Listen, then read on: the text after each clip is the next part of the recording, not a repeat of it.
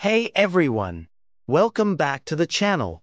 Today, I'm going to show you how to switch from a Microsoft account to a local account on Windows 11. First up, let's get to our settings.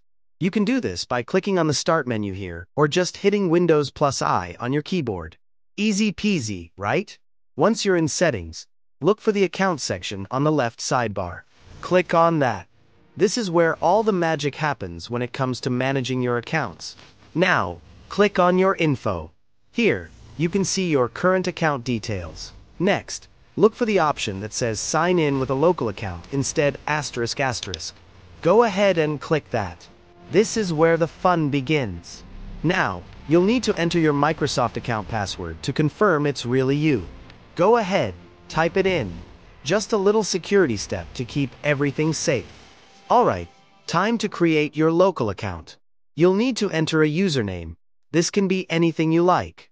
Now, choose a password and make sure it's something memorable but strong. And don't forget to add a password hint to jog your memory later.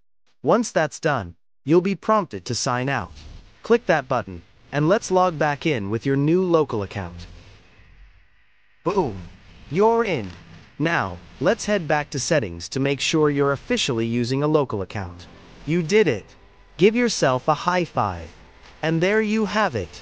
Switching from a Microsoft account to a local account in Windows 11 is super simple.